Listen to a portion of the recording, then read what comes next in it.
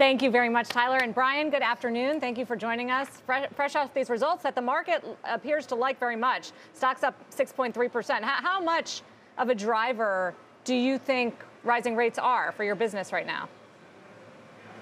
Well, Sarah, thank you for having us. And in the end of the day, the banks make about more than half their money through the balance sheet, and that's the difference between the spreads we lend money at and pay our depositors. And as rates rise up, our zero-interest deposits, which are a core part of our franchise, and our low-interest checking obviously become a lot more valuable, and that's where you saw the strong gain in NII, not only year over year, but also linked quarter, up over $1 billion plus from second quarter to third quarter, and we told people it'd be up over $1 billion in the fourth quarter, $1 billion a quarter, and that's the earnings power coming back as the rate structure comes off the floor it was at for a couple of years during the pandemic. Yeah, that guidance people appeared to like as well. So what level of rates do you need to see, Brian, to get expanding operating leverage and margins?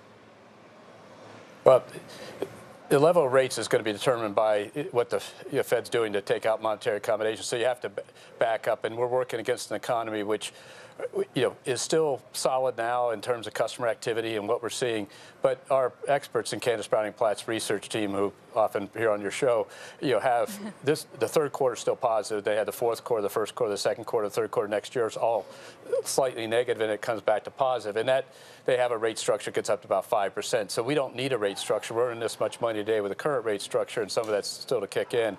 But the reality is, if the rate structure is there because inflation's gone too far and they can't get under control, that has other issues in the balance sheet. So you got to be careful what you wish for in the world that we're in financial services. So our job is to meet anything, be prepared for everything.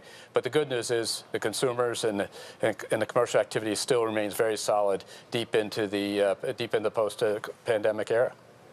No, I think your comments on the consumer are really important, Brian, and they stand in contrast to what it feels like following the markets lately and in other industries. So what are you seeing right now that's giving you so much confidence to talk about a strong consumer? So if we back up, we have 60 million consumer households. We have 35 million Americans' core checking accounts where the money comes in from getting paid and they distribute to pay their bills.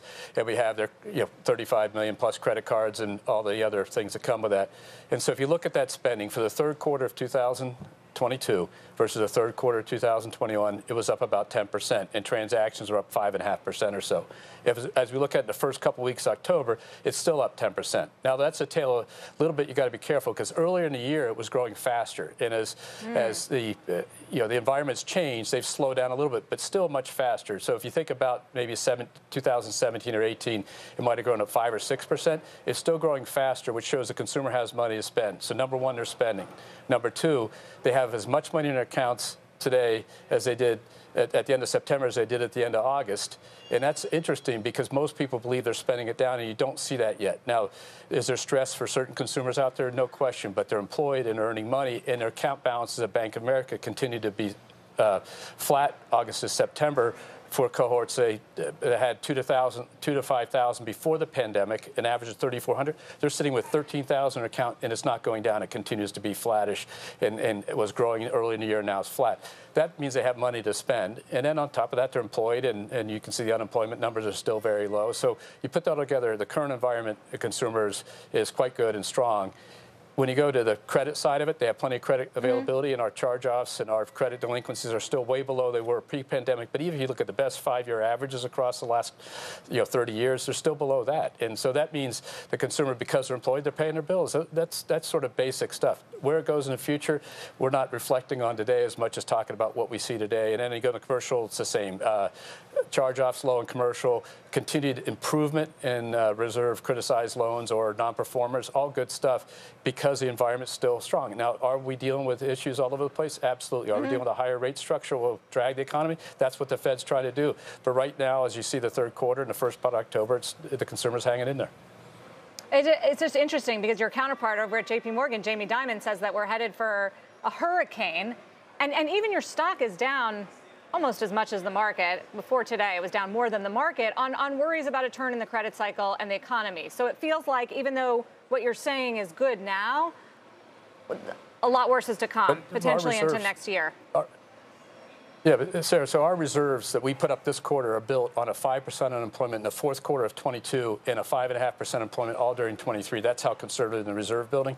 We put up those reserves already. So the idea is that the way the rules work and accounting works and everything, you're putting up based on scenarios, and our scenarios, weighted 40% to very adverse scenarios, which have high inflation and high unemployment built in. And when you average those together, the reserve is built on 5.5% unemployment. So we are prepared for the hurricane. We're prepared for whatever happens next. But the idea is we did that by what we call responsive growth across the last decade. So how we distributed between commercial lending and consumer lending, how we built capital, how we built reserves, how we have in a commercial lending, multiple guardrails on how big a portfolio can become relative to real estate exposure, all that stuff. So that's how you build a company that's durable. And I think the banking industry overall is very durable right now. You've seen it through some interesting times over the last 24, 36 months, and the durability is supplied. And that's what's unique about the U.S. is we have a very durable, strong banking system, which is a buffer to some of these things that could go wrong. And they may go wrong, and they will go wrong.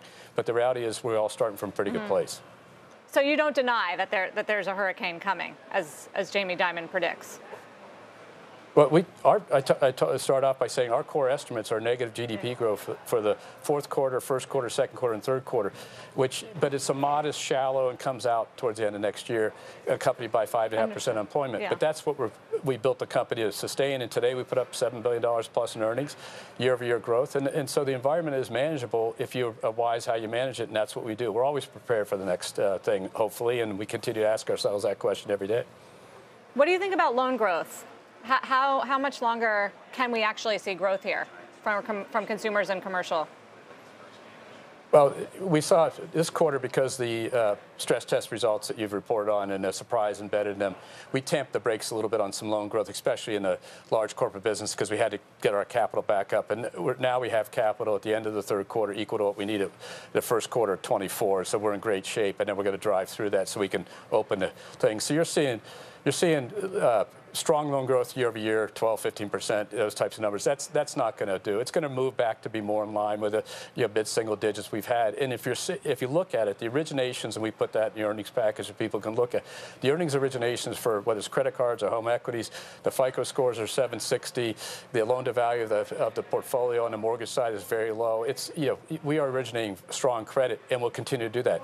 Is the demand going to change if we get more recessionary environment, which is what our economists predict and what the economy? You're going to see loan demand shift down a little bit, but that's already happened to some degree as line usage actually came down a little bit this quarter. But our job, and my teammates' jobs, our job at Bank of America is to drive through that, get new clients and get more done with them under responsible growth. So as you mentioned, clearly the regulators are making you hold back more capital, like what we're seeing with JP Morgan and others. Do you have any timing on that to hold the timing of holding back buybacks and dividends and that use of cash, given some of the regulatory requirements? We bought back shares this quarter, third quarter, and we'll plan to buy back shares in the fourth quarter because we're already at the levels we need for the first quarter of 2024. So not only did we absorb the stress capital buffer results, we've also put up enough capital this quarter, 11% against the 10.9 requirement beginning in 2024. So we don't need to go build any capital. We may want to build a little more buffer. So we are going to, this quarter we bought back shares, and we'll continue, meaning third quarter, and we'll buy in the fourth quarter, and we'll continue to buy them back. But all our capital is first used to support the organic growth of our clients and their efforts, and then we use it to pay dividends, and then we use it to buy back stock, and we're already doing it. So this isn't like we have to build anything. We're past the minimums we need out there a year ahead in the future, and frankly, those minimums shouldn't change. Brian Moynihan, thank you so much for taking the time today.